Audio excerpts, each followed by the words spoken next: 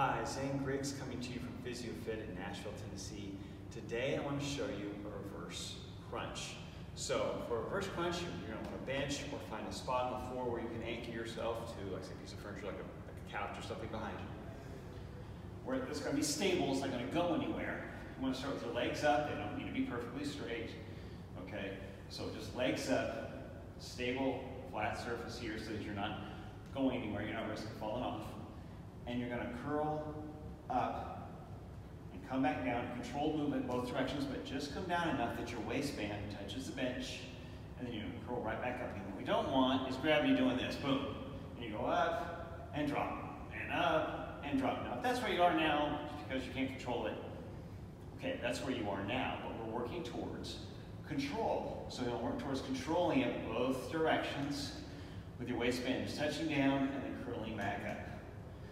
You don't need to curl up to your, you're about ready to do a backward somersault. That's kind of silly. We don't want to risk, rolling off. We don't want to risk injury. Just enough to control. Feel that tension and control the movement there as you curl the spine up and back down. And that's a reverse crunch. If you have any questions, please leave it in the comments below.